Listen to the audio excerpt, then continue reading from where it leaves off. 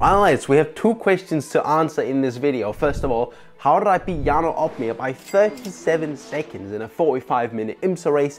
And second of all, how do I make this video without sounding braggy? I mean, I don't think we'll find the answer to that one. So to give a bit of context here, we're on a 45-minute race around Road Atlanta. It's multi-class, which means that there are LMDHs, there are LMP2s, and there are GT3s. Now we're racing in the fastest class, which is the BMW LMDH car. Really just a great combination, if you ask me. It's a great flow. It's a really satisfying combination to drive. Now let's look at the quali results. So as you can see here, we get pole by quite a margin, especially over Jarno, is about 1.6 seconds back. As for the race start, we get a pretty nice race start. You can see the guys right behind us crash. Jarno Opmeer is down in like 6th place at this point, and he's making up a couple of positions. You can actually see that the two guys that crash, one of them just ends up spinning onto the grass in the pit entry. Pretty terrible, to be honest. You can see coming into turn 1, Jarno is making up moves. He's going around the outside of turn 1, which is, in my opinion, an absolutely crazy move. That's very scary because of netcode, and the guy might run wide. You can see he almost runs onto the grass as well, but he makes it through, which is positive. So as we come to the end of lap 1, Jarno's actually gone up to P3, and we in the lead are far gone. So basically from now on, I want to be analyzing a bit, you know, where Jarno could have gained time and where I gain a lot of time on him, and kind of trying to just learn you something from this video. So coming to the first bit of traffic, I actually meet them in a really bad place. I meet them in the S's in turn 1, basically the worst place on this track you can meet the traffic, so I have to kind of navigate around it. So basically we're going to be looking at a bit of traffic management. If you want the full guide on that, I have a video up here that I put out recently. Basically you can see here I leave a bit of a space to this guy in front in the S's, and that means that I can get way early on throttle and basically minimize the amount of time I've lost, because I won't lose that much time down the next straight. Now that's just a little tiny tip that you can use, which will gain you time eventually. Now let's have a look at Jarno here on the 6th lap of the race. Basically what you see here is Jarno trying to go for a move that doesn't really exist. Main reason being that through this corner there is only really one line, and that's both for GTs and for LMDHs and LMP2s. There is only one line through this corner, and that's why if you're not already past them going into the braking zone, I would just recommend staying behind in this corner. But you can see Jarno, he goes for a very late move here, which actually ends up compromising the other guy's line massively, and it also ends up losing Jarno a bit of time because in that corner the GT3s aren't actually that much slower than the LMPs. So of course when you are an LMP car, you want to kind of avoid compromising the GT car's line too much because they also have a space on the track, but you know, that happens. So of course there are more moments like this, but we'll have a look at that later. Now let's have a look at both me and Jarno's fastest lap. My fastest lap of the race is a 106.5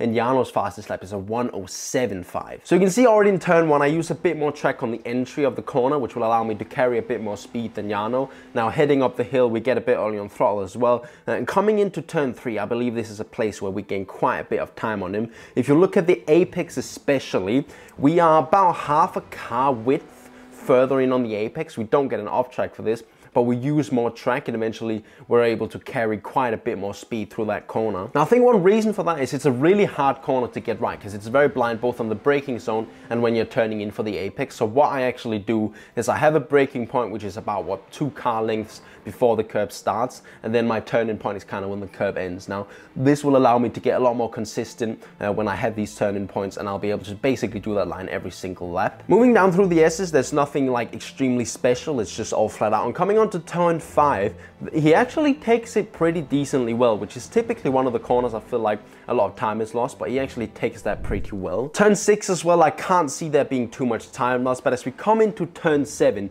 here's a huge difference. I actually brake a bit earlier into this corner, and that's because I've focused more on the apex and focused more on getting that, you know, really good exit onto the long back straight. So you can see on the apex there's a huge difference on where my car is placed and where Jarno's car is placed. Now that also makes it so I'm probably able to get way early on throttle, and there's probably a couple of tenths just down that straight because I do get a better exit. And coming into the chicane, there's not a lot other than the fact I use a bit more track on entry, a bit more track on the first curb, and then a bit more track on the exit curb, which in general is just going to add up. It's maybe, what, half a tenth to a tenth using that bit of extra track because I'm able to carry a bit more speed, but that half a tenth to a tenth is going to add up over a 40 lap race quite easily. So now that we've compared the laps, we can go back to the race and we can see we've kind of made our way through the first bit of traffic, and we're just pulling out a larger and larger gap at this point. Now one thing about Road Atlanta, it is a crazy track for traffic. There's just a lot of cars on a very, very small track, and that's why traffic management is really important here. As you can see this shot, there are so many cars heading through the same corner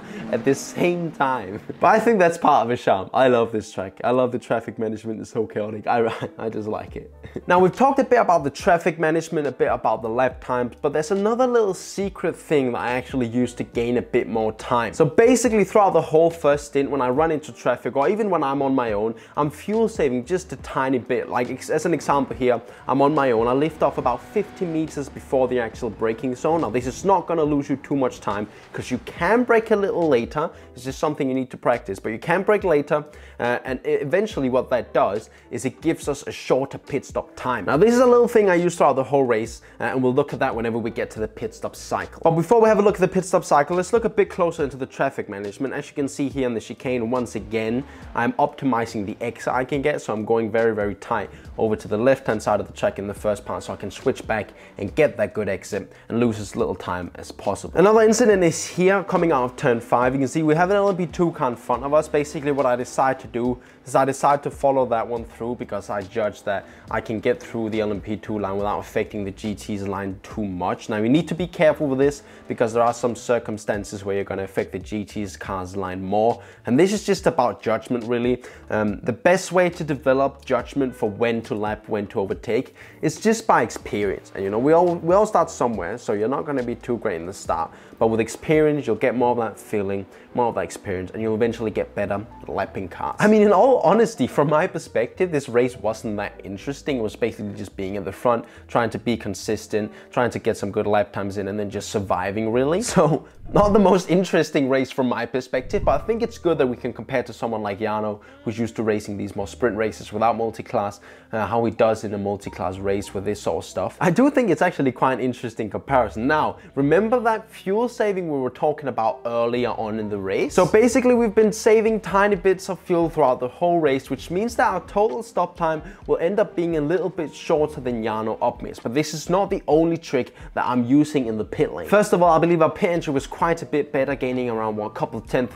to half a second. Now, the other secret strategy I use for this, so basically while you're in the pit lane, you can actually legally go 1.4 kilometers an hour faster than the pit limit. This will gain you anywhere from half a second to a second in the pit lane. There's a full guide up here if you want to watch that. And combine that with our stop time, I would say that our overall pit gain is about 3 seconds on just saving fuel and doing a fast pit entry and getting quickly through the pit lane. We come out of the pit lane, and the first lap out of the pit lane, we run into these two GT cars going side by side. Now, you could be brave, or as I would call it, just absolutely stupid, and try and go for a move while they're side by side. But there's not really a lot to do here other than stay behind and wait for them to go one by one, which you can see we do, and then we just slip through into the middle of them and have to wait through the rest of the S's. Now, from this point on, not really a lot happens, and I finished my tea. If you made it this far in this video, comment down below, I finished my tea, and I'll give you a virtual cookie. Bye.